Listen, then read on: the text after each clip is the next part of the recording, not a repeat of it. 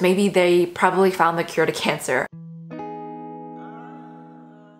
Hey y'all, welcome back to my channel, and if you're new to my channel, welcome to my channel. My name is Angelica, also known as your college sis on TikTok, and I like to make videos on college, lifestyle, productivity, fun stuff. So don't forget to click subscribe, follow me on my social media, and join the community. Special shout out to my friend Rachel for hooking it up with that beautiful digital doodle animation of me at the beginning of this video. So definitely go check her out, support her, follow her, DM her with all your artistic needs. She is so talented, and we love supporting artists. Today we are going to be talking about the college application process, and I'm going to be giving you all my best tips and advice to help you get into your top schools. Whether you are a 9th grader or a 12th grader, there are services out there that are charging thousands to hundreds of thousands of dollars to help you curate your resume, your story, your extracurriculars, and package it into this beautiful gift box for colleges. But you know, I always got you guys. I'm looking out for you all, so we are going to be going over all those things today. If you are interested in getting free personalized one-on-one college admission help,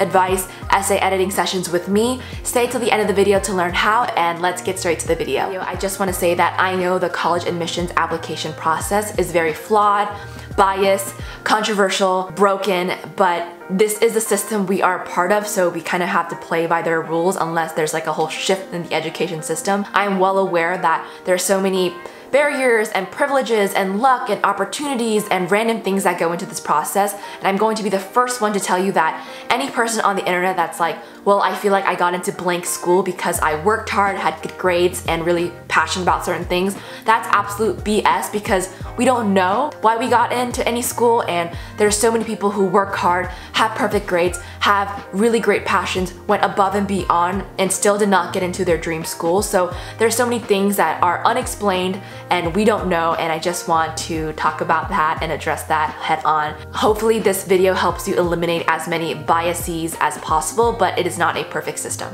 So first things first, grades and test scores. I know nobody wants to talk about this, but we have to talk about it. We're gonna knock it out of the way.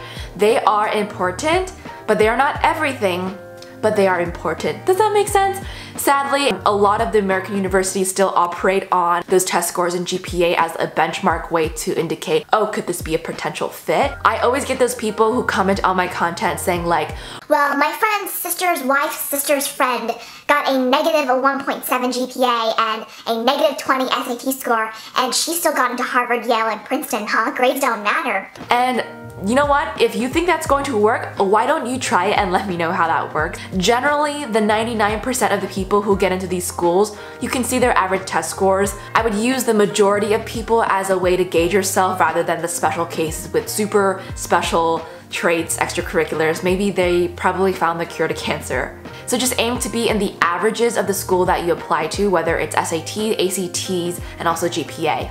And if you're looking for better study habits, I have a whole video about that, which I'm going to link right here and also down below, so definitely go ahead and check that out. So the next one is the most important thing I want you all to take away from this video, which is building your story. So when you get to high school, or even if you're just creating your application as a junior or senior, always think about how this is going to look as like the big picture. So you want to really identify yourself as like a single persona. Are you the athlete? Are you the theater kid? Are you the community service kid? Are you the science kid? So it doesn't have to be all academic related, but you kind of want a slapped on label of things that your activities, your course load, your letter of recommendation, your work experiences, your skill sets, your interests, your hobbies, they all come together to tell one unified story of like, oh, that's who Angelica is. For example, when I was applying to colleges, I was the figure skater, also interested in journalism because most of my extracurriculars and awards were in figure skating and journalism, and I also was in those activities the most. So I'm not saying purposely try to create a story if you don't really have one, although I guess you could do that if you really have no interests or passions.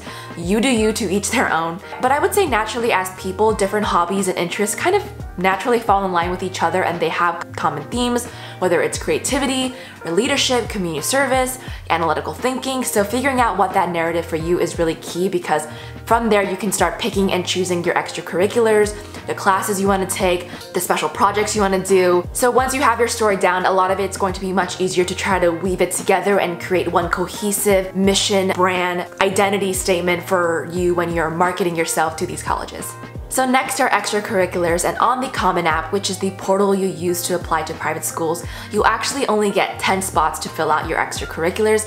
I advise people to not use all 10 of those spots unless they are completely distinct and unique from one another. I always advise people to stick to like 3 to 7 really strong extracurriculars that you can talk about in detail, show your impact. The most important thing is that even if you're going to list a lot, make sure everything is in line with your story. It's not going to be disorganized or jumbled or random. You can do a million things in high school. I just hope that you don't put every single one of those down, because some people, we just do things because we wanted to and they don't have to necessarily go on our college application. And when you are talking about your extracurriculars, make sure you are showing them what you did, how you did it, and what were the results. You want to measure by numbers, show your impact, and show your change. This way they know exactly the skill sets you use and the amount of net positive things you brought to these organizations. There's a lot of really cool things you could do at the local level, like YMCA, city council, working with government officials. These things are often overlooked and people don't take them as seriously, but I feel like these letter of recommendations and working for the city of blank is so impressive and very credible, so definitely go ahead and look into that. In terms of picking schools and colleges, I always recommend people pick safety schools, target schools, and reach schools. These are all picked by looking at your SAT, ACT test scores and also your GPA, because that's only the given public information out there to compare yourself to. Safety schools are schools you are much above the average and you feel pretty good about getting in.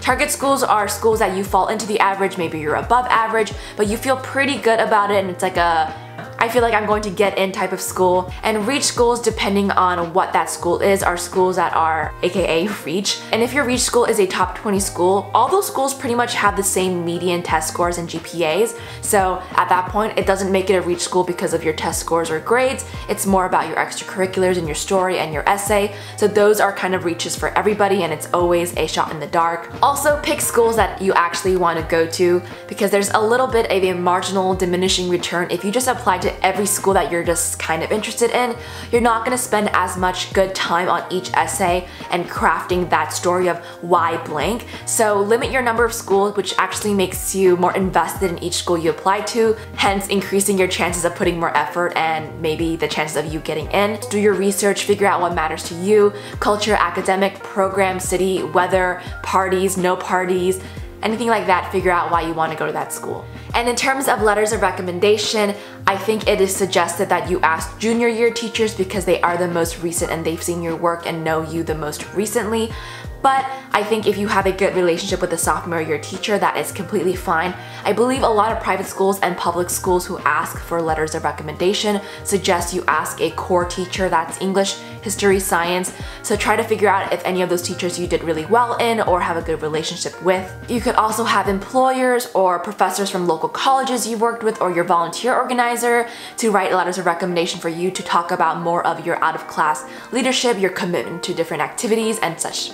And for all my seniors out there, this one's for you. When it comes to writing your college application essays, pick a prompt that you could write naturally, effortlessly, and authentically to. I made a mistake of picking the difficult prompt. I think the common apps have all been pretty similar in terms of the questions, but for me, I chose the what problem in the world would you fix and how would you fix it? This prompt is really difficult because you can't pick too big of a problem like I want to cure world hunger, but you can't pick too small of a problem because then it's like, why didn't you fix it already? And so you also have to be pretty knowledgeable in that industry or space to offer technical solutions. So it is a difficult prompt. So pick a prompt you can write naturally to and authentically to. People always ask me, Angelica, can I write about this? Can I write about that? And I always tell people you can write about anything and everything as long as it is under your brand, who you are, tells them a story about an authentic experience or a quality about you. When it comes to sob stories or pity stories, go ahead, write about your hardest struggles and moments. That's completely okay. The key point here is that you talk about how you've changed, how you've grown, and what you are going to be doing next. People don't have a problem with reading a sad story in the beginning, but people also like to read a happy ending. So talking about what you're going to do forward, how are you going to make a change, and how you've changed yourself is a really important takeaway. Don't forget to reach out to your English teachers to help you out with your essays. 1, it's going to be free. And 2, these people read essays for a living. They grade your essays and they probably read a million college application essays. So grammar structure, sentence structure, essay ideas? Is it boring? Is it not? They're going to give you some great feedback as well. It's really important to keep your essays engaging and concise and enjoyable and easy to read, because these readers will take 10 to 15 seconds to decide whether or not they like this essay or not, just like how we decide pretty quickly if we're going to like a book or not from just the way that they write. So definitely make it as enjoyable and as easy as possible. If you don't use hard vocab in your everyday language, please do not put them in your essays because it's going to sound inorganic and unnatural. If you are just right-clicking and doing synonyms, don't do that either because it's not going to be used correctly either, so keep it as close to your everyday writing as possible. So last but not least, it is standing out, and right now it is so competitive and hard to get into colleges. So you can do all those things I've listed before and still not be able to stand out. It is all about elevating and leveling up your extracurriculars and your passions. What I mean by this is taking your interests and your passions to the next level up, like Ciara said, and taking them beyond the classroom or your city even, and taking it to the national scale or the global scale or even the internet scale. For example, if you are really interested in STEM, competing in competitions regionally, nationally, and globally looks really good for credibility and that you are serious about this. For personal projects, if you are really interested in animal rights, maybe starting a YouTube channel or a TikTok or Instagram talking about animal rights and why they're important to you and educating people. This way you can show results, growth, you're gonna have numbers, followers, likes, and you can talk about how dedicated you are to these things. So having more like concrete examples of how you took your passion and you put it into the real world is really key in standing out and showing your further commitment, credibility, and your awesomeness. So now talking about the free one-on-one college consulting help I will be offering.